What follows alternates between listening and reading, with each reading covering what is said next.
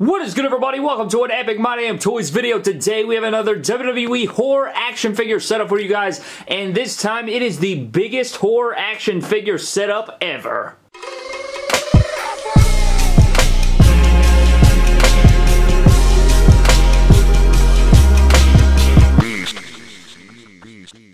Alright guys, so in today's setup video, we have constructed the largest horror action figure setup of all time. We've combined them with my WWE collection, and we have expanded it. We don't have just this one section filled up, we have both sections filled up, and we're going to take you guys through it. We have Jason Voorhees, Leatherface, Michael Myers, Freddy Krueger, Pennywise, Big Daddy from BioShock in this hoe, just because, I mean, look at that visual right there. Look at it. So in the spirit of Halloween, guys, with Halloween approaching very soon, I figured we got to do one that's bigger than every other setup we've ever done, and we had to do it with all the horror action figures represented. We do have some left out, not going to lie to you, but we're going to take you guys through this. I mean, we got the full thing set up. I'm ready to take you guys through it. I'm excited for it. So with that being said, ladies and gentlemen, let's get into the biggest horror action figure setup ever. Alright guys, so I guess we're going to start off in this section of the setup, and we'll start off in the very far corner over here first. So our first part of the setup will come from Jason Voorhees, guys, just burying Andrade underneath this pile of chairs and stretcher and stool.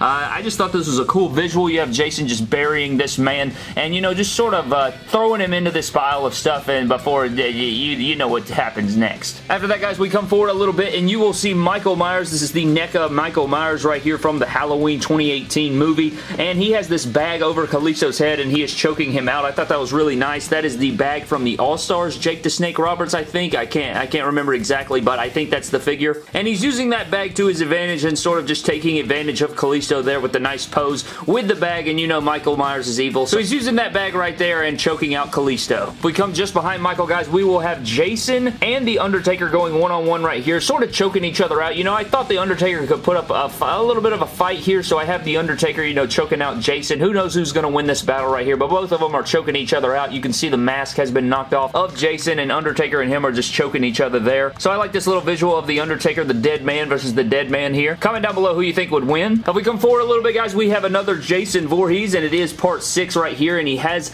the machete high above his head, and Ultimate Warrior obviously on his knees begging for mercy, and I don't think he's going to get it, as we can flip the camera around and take a closer look at Ultimate Warrior's face. Doesn't look like it's going to end well for Ultimate Warrior. Just to the right of them, guys, we do have, I really like this right here. This is the remake, the 2009 remake Friday the 13th Jason Voorhees, and he's doing a body slam onto Jeff Hardy. You can see the agony on his face right here. Look at the agony of Hardy. He's doing a body slam onto this massive axe. Now, this axe came from some other figure. I think it's a really big Part 3 Jason figure from Friday the 13th, and I think that, I thought this was a really cool spot. You lay the axe upside, and then you do a body slam onto it. This would obviously kill, like, can you imagine the pain just hitting the spine and just going into the back there? So I thought that was a really cool spot. If we had horror action figure wrestling, this would be a really sweet spot to do in it. So the body slam onto the big axe, onto Jeff Hardy, pain and agony on the face to the 2009 remake Friday the 13th Jason Voorhees. If we come back here, guys, we have the money shot of the whole setup, and this is Big Daddy from BioShock. If you guys don't know what BioShock is, it is a video game, and we have Big Daddy right here with his big hand drill drilling through the stomach / chesticle of Seth Rollins. You can see the blood coming through the hole in the figure. I did have to put a legitimate hole in my basic, so give the video a like for destroying the basic figure just for the setup video. You have the blood leaking out of the mouth of Seth Rollins, and this is just a money shot, man. I just love that. I wanted to have him holding another figure and crushing another figure, but this figure, while expensive and very nice and detailed, you can't really move his head sculpt, and you can't really, like, he's kind of hard to balance sometimes, so this was difficult enough just getting him up here, but I did want that shot there of Seth Rollins getting drilled, and I would like to know your thoughts down below. God, that's a sick visual. If we come just behind that, guys, you will see Tiffany and Chucky in the Camaro car here driving, and you can't really see them because they're behind the windshield there, but if you take a closer look, you can kind of see what's going on. They're driving, and Brock Lesnar, I don't know what this is. It's like a theme of our horror setups. Every horror setup that we have, Chucky always seems to attack Brock Lesnar, so you can see the fear on Brock's face as he's getting run over by the car right there, and if you read his t-shirt, what does it say? Here comes the pain. Yeah, I think the pain is coming, Brad. He just got ran the hell over by a vehicle. Very much pain indeed. I thought that would work pretty nicely for the setup, so I wanted to include it. If we go just to the left of the Camaro, guys, you will see AJ Styles right here. And AJ Styles, he's screaming in agony, and that is because he is handcuffed to this wheelchair. He's sitting in the wheelchair, handcuffed, and then part 2, Jason, with the bag over his head, is using that stick belt combination. I don't know if you guys can see this, but basically in part 5, Jason, or Roy, I should say, uses this stick and belt to, like, he wraps it around this guy's eyes and then twists the stick up, and you know when you twist the stick up, it like tightens and tightens and tightens, and before long it crushes his face. So I have him doing the same thing to AJ here, but instead of his eyes, he is crushing his mouth, and his mouth was open, and I thought that would be a really cool visual there. So Jason has got the belt in AJ's mouth while he's handcuffed. Just brutal stuff going on here in the action figure horror setup, and AJ Styles is getting brutalized by Voorhees. If we go just beyond that, guys, you will see this, and we've done this, I think, once before in one of our setups, but we have the TV screen. If you guys don't know what this Leatherface and this Jason is, that's NES Jason and Atari Leatherface, and they are from the video games. They made, NECA made versions of them from the video game. That's why they're all weird colors. So that's what they look like in the games themselves. So I have this TV screen behind there. You can see the green screen. It works as a you know, like a monitor slash TV, and I just have them coming out. I don't know really what the hell they're going to do, but I wanted to use these figures in the setup just to add more figures to the setup. So I figured they could be coming out of the TV, some fantasy bull crap. I mean, let's be real. None of these characters exist anyway. It would be cool to have them coming out of the screen and, you know, trying to do something. Moving forward, ladies and gentlemen, if we go to the back here, you will see another 2009 remake, Friday the 13th, and all this is him just picking up Jack Gallagher and choking him out. I wanted him on top of the table because it kind of creates some depth. You can see he's higher up. If he was on the ground, it'd be kind of hard to see, but he's on top of the table, and I guess he's going to choke slam him off the table onto this pile that we'll get into in just a moment. But Jason is choking out Gallagher, and he's lifting him up because, you know, he's so strong and powerful, especially in that 2009 remake. He was really strong, so scooping up Jack Gallagher and choking him out. Coming from there, guys, we have a little bit of a fight back right here. We have Braun Strowman, the Monster Among Men, and he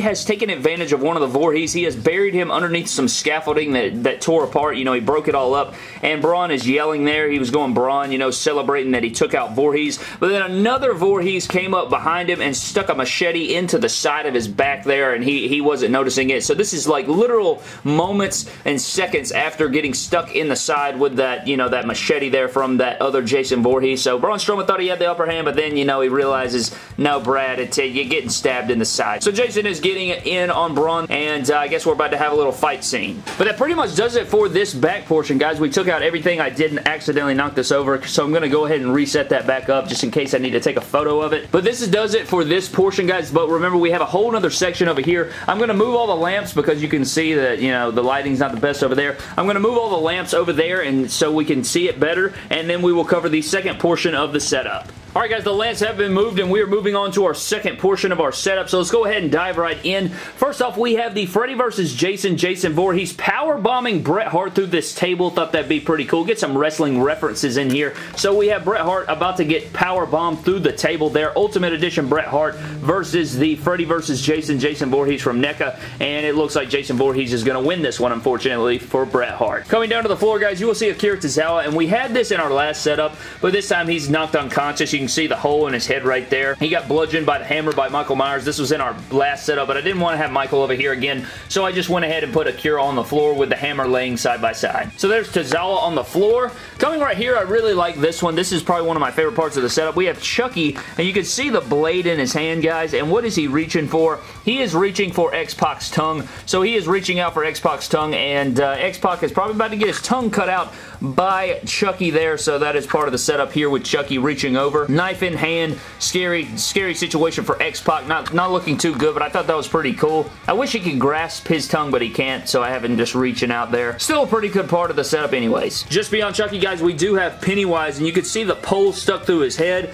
and if you can look at Sting's face right here, look at Sting's face. Look at those eyes right there. He's like, oh, God in heaven, what have I done? So he's holding that other part of that pole that has went through Pennywise's skull, and he attacked Pennywise from behind. Probably not a good idea from Sting, but he's trying to lift live, man. What do? You're trying to survive and stuff. And then you look at Brian Pillman on this side. Look at the face. Look at the face. He's like, oh, God in heaven, too. So they're both they're terrified. I mean, it makes sense. I'd be terrified as well, but at least they're putting up a fight here. And I think they're the only people in this setup that are even have a chance at living, considering what everyone else is going through. If we come forward right here, guys, you will see something very interesting. Now, I don't know if everybody is going to get this reference, but you guys will see that we have the Freddy vs. Jason Voorhees wandering around, and then we have the Part 7 Jason Voorhees from NECA, but it is the statue. And if you guys don't understand what this is, I'll explain it briefly. So pretty much Kane Hodder is the actor that played Jason in Parts 7, 8, 9, and 10. And for the Freddy vs. Jason movie that released in 2004, they really wanted to have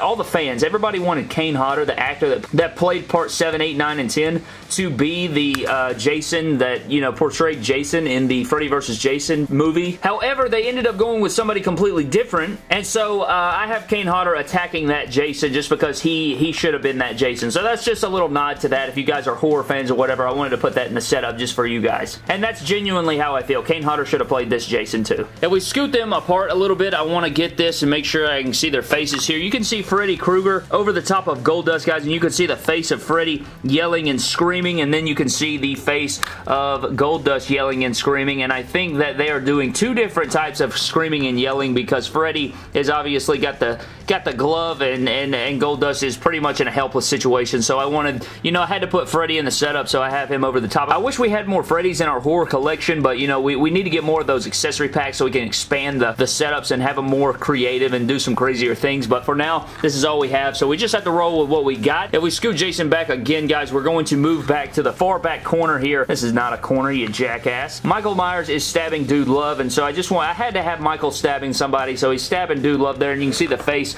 Dude Love's kind of positive there. I mean, he's got his mouth open, so it's not exactly a smile, but he is, you know, opening his mouth like, get right into the side there with the knife, so I had to put that in the setup. Now we come forward, this is probably the most brutal kill of the whole setup, I would say. I would love to know down in the comment section below. Maybe besides Seth Rollins getting, you know, destroyed by Big Daddy. This one's pretty brutal. You have Pennywise and you have Matt Hardy on the stretcher right here, and he is strapped down to the stretcher and he is on fire. So that is pretty brutal. I'd say that's probably the most brutal death by far compared to Seth Rollins. Those are definitely the two top, and Pennywise is just over the top. Very terrible, very terrifying and horrifying experience to go through, and he is taped down. There's no way he can get out of there, and that's just horrifying, but I wanted to put it in the setup with Pennywise right there. If we go to the back, guys, you will see our new Halloween Part 2 NECA Halloween Michael Myers figure, and you will see that he is wearing the head sculpt that got shot in the eyes. That is legitimately a thing that happened in the movie, so why not replicate it here in the setup? He's chasing after Triple H,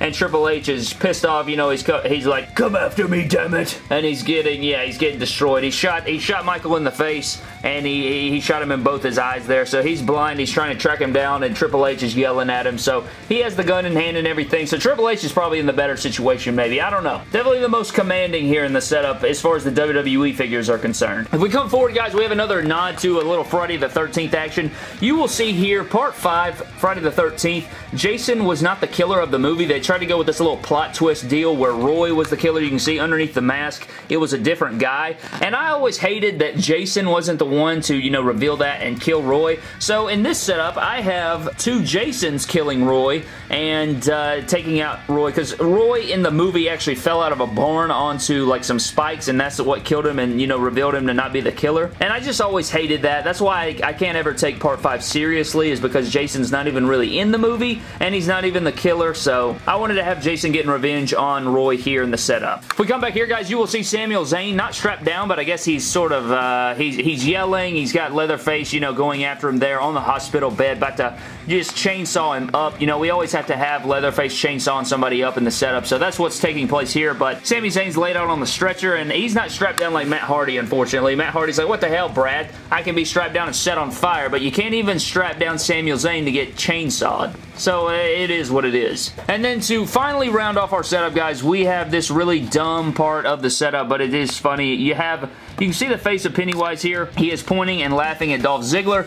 And what is Dolph Ziggler doing? But the same thing, pointing and laughing at Pennywise. So they're just kind of, you know, they're like pointing at each other and laughing, and you know what happens next. I think Pennywise is going to take out Dolph, but I thought that was pretty funny to have Pennywise pointing at Dolph, Dolph pointing at Pennywise, both of them laughing, and that pretty much rounds up our biggest horror action figure setup ever.